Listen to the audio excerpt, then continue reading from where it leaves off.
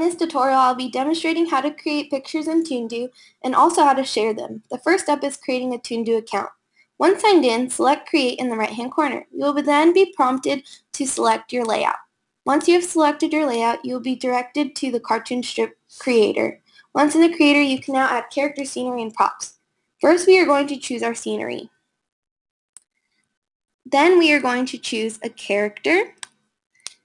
And then we are going to add in a prop and a text box. Our character, our prop, and our text box. You're able to change the settings on your character and your prop. You can either shrink, enlarge, clone, flip, and rotate.